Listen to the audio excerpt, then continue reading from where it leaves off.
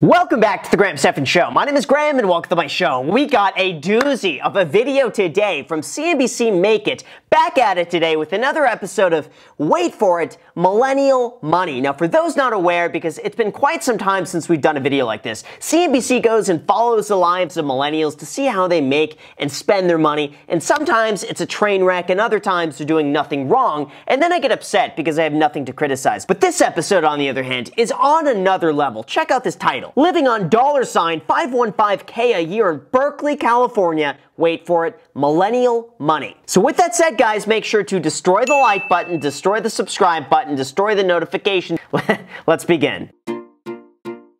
I didn't like the thought of putting money aside that I couldn't touch. I wanted to be able to invest everything. CNBC, they always have the exact same shots. You're like, oh, let's go through your wallet and then pull out your cash and then just play with it a little bit. Just go and flip it through. Always the same B-roll shots. Through like the advice of my siblings and my CPA, I do contribute about $1,500 a month to my self-directed IRA, which I am able to invest. See, there we go. Through the help of your friends, your family, your CPA, the entire internet, me, everyone telling you to do that. Well done. That's an insane income, by the way. $515,000 at 25 years old. He's got to work in like tech or engineering. Obviously it's tech. My name is Sahil Mehta. I'm 25 years old. I make around $515,000 a year, and I live in Berkeley, California. Wow, look at that real estate investor and developer. I thought for sure Berkeley would be tech. He's in some startup company. He's in real estate. Wow, see, that's his apprehension for investing in the stock market because... But I can't touch it. I can't, if I buy real estate, I can look at it, but if I buy stocks, I can't see it. But you know what? This is fantastic. So listen, I get his apprehension. I was very much the same way. I work as an executive assistant for Herman Chan at Golden Gate Sotheby's, and my day-to-day really can be largely unpredictable. I make a commission on every deal that we close, and fortunately, you know, the real estate market here in the San Francisco Bay Area has not slowed down. It has only increased year over year since I've started. Wow, that is nuts. $350,000 to $400,000 a year as an executive assistant. Come on, promote this guy. Bring him above an assistant. He's got to be listen, to bring in that. Gosh, how much money does the boss make from this? The boss must make probably over $1 million, well over $1 million a year for this. That's fantastic. He's good. Wow, he and his brother have $9.4 million in real estate investments. I'm curious how much his brother threw into this and how much his brother makes too. Oh, let me guess, he has a YouTube channel. They all have YouTube channels. My dad was a practicing physician, and my mom was a business owner. My family sort of lost a lot of what they worked so hard to earn in the market crash of 2000 and 2008. And so at an early age, I learned the importance of managing money and managing risk, which really accelerated my timeline.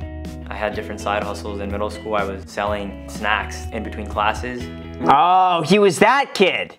He was that kid. Listen, I get so upset when those kids get in trouble at school. Be like, oh, hey, you were selling candy bars. You can't sell that.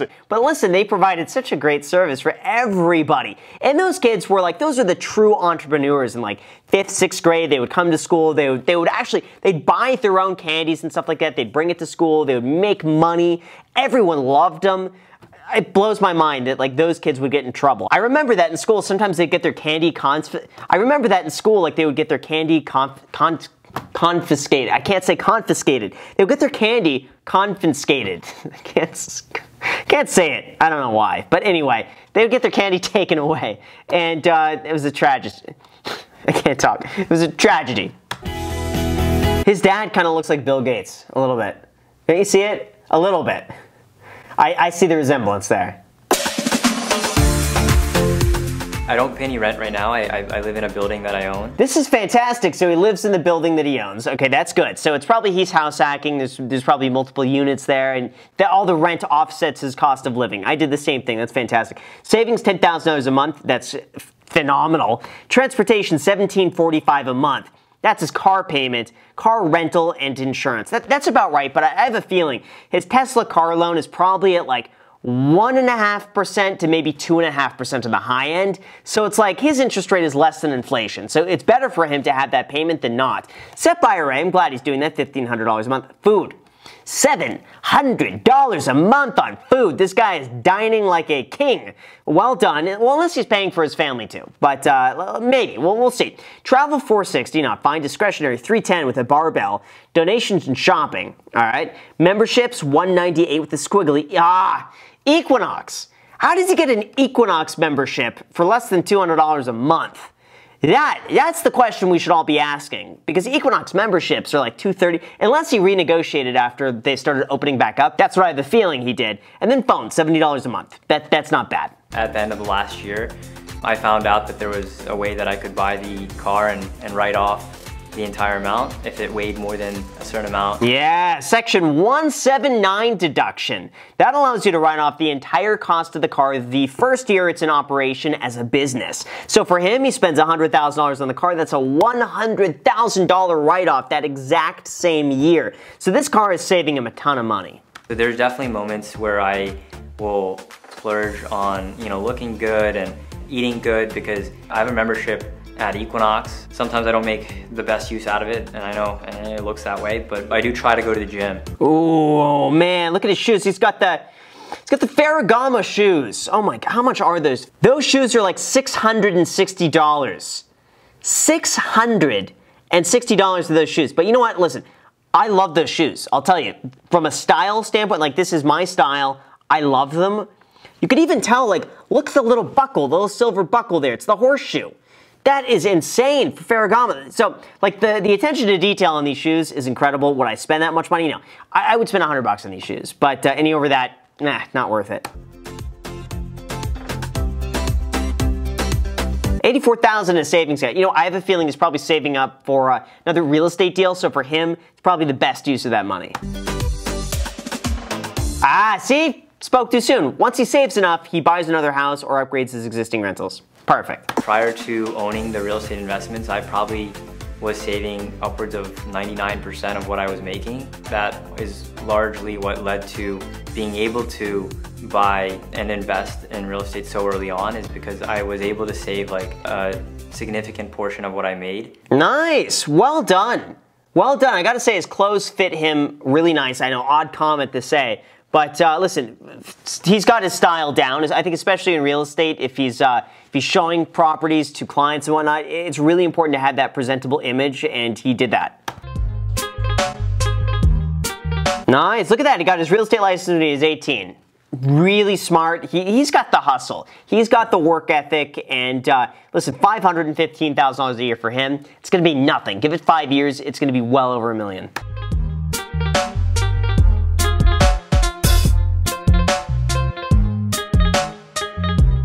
Wow, use the money he earned as an executive assistant to buy the property in Berkeley. I'm wondering if he got a co-signer on that.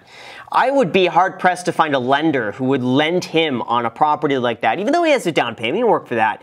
But as far as proof of income going forward, that could have been an issue, so maybe he addresses that here. My brother and I own 5 properties now in close proximity to Berkeley campus. We bought half of our portfolio last year, more than half of our portfolio just in 1 year. Doing all this while working as an executive assistant, it does give me a little more enjoyment because of the control. I'm not told what to do or anything, and so part of that is definitely better. You know what, I'm shocked here. Why are there so many dislikes? And we got 173 people disliking the video. I wonder if that's because just people don't like landlords right now. It really seems like there's this whole thing, it's like anti-landlord. I'm curious if it has to do with that, maybe. Sometimes I could wipe out entirely what I made in a month, but generally I like to save more than half of what I make in a month. More if possible, but sometimes, expenses that come with property ownership. That's fantastic. $25,000 a month net monthly rental income. Net income. I'm assuming if this is after all expenses, this is fantastic. And then I'm wondering if he must split that with his brother, which even then, phenomenal. This is really good stuff. The way that I've handled my taxes year over year has changed dramatically just because the amount that I've made has changed.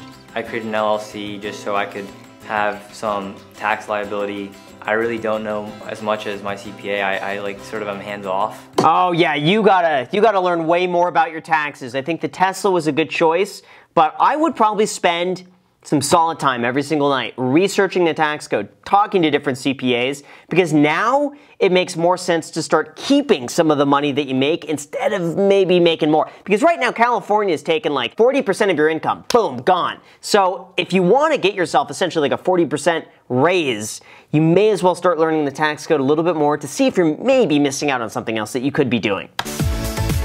There's not really a particular number that I'm going after. Oh, they ask everybody the same question. What's the number? Give us the number. We want to know the number. They ask me the same thing. What's the number? What's the number? I just want to keep pushing as high as I possibly can go. The most important lesson I've learned about money is to be patient. The money that I make doesn't really change my why. It just proves that when you have your reason and a really grounded mission, the sky is the limit. That's pretty good. I'm shocked about the dislikes though. We gotta go to the comments and see what they say, because maybe that's gonna provide us some insight. Because honestly, I think for this episode, the like to dislike ratio should have been way higher. Way more likes. I don't get why 173 people disliked it unless it's because of jealousy, but let's see. All right, so we got Leslie. Can't wait for Graham Stephan to react to this. Well, here we go. See, I love how some people just make stuff up in the comments. Like, we got this. How did he get that executive assistant position so young with little experience?